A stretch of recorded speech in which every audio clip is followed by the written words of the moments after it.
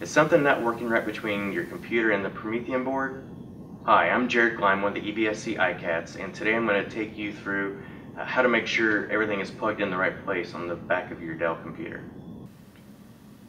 Okay, to start off with, this is your Ethernet for the internet. So if your internet's not working, make sure that this is plugged in here, and also make sure that it's also plugged into the wall. These down here, these cords are all USB cables. The devices that will plug in here include your document camera, your mouse, your keyboard, and also this little special adapter that IT has for making sure that equipment gets turned off at night.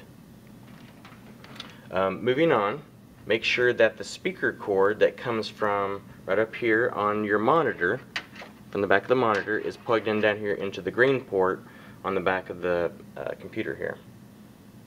So that's for sound. And also up here for sound, make sure that like you see here on this larger cable, you have a smaller wire that comes off of it that looks, it's also green, and this is also an audio cable, but this is the sound from the Promethean board. So make sure that this is plugged in here on the side of the speaker, here on the monitor on your desk.